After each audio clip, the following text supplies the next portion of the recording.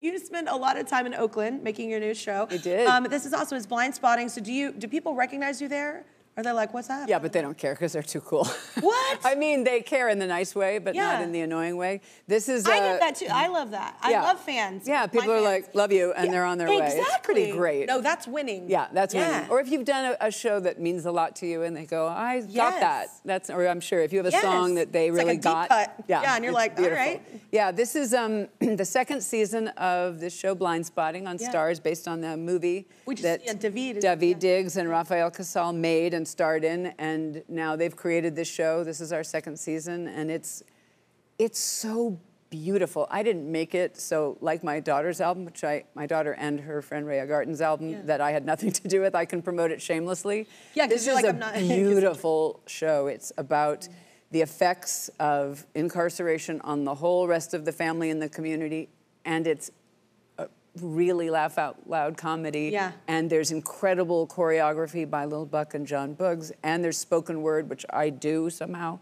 So it's cool. That's cool. It's to so stretch a different muscle, right? Yeah. David is so funny. Yes, I love him. So you've described your character as a hippie, loud mommy. Do you relate to that at all? Because I do. When I first got the part, I'm like, how am I going to play this? You literally just said 3 things that are me. Oh, really? Yeah. So, you know, I put together what she wears. I've got a wig that's got a little more gray than I have. And she's the loud liberal. If no one in the room's going to say it, I'm going to say it. Yeah.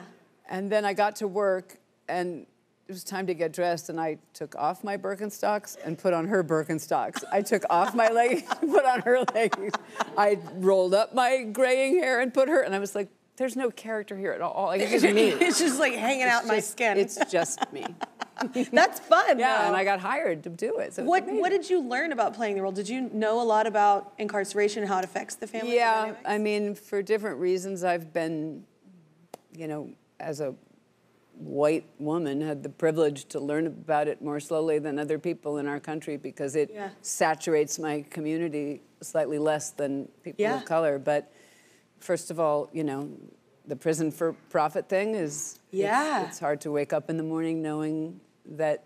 I remember finding that out. Yeah, no, it's devastating. And this show, there have been beautiful books and documentaries and movies made about that. And this show is talking about the effects on the mothers and the sons and the wives and the sisters and the best friends and the loved ones. The concentric circle of suffering that this system causes. And somehow it's funny. It.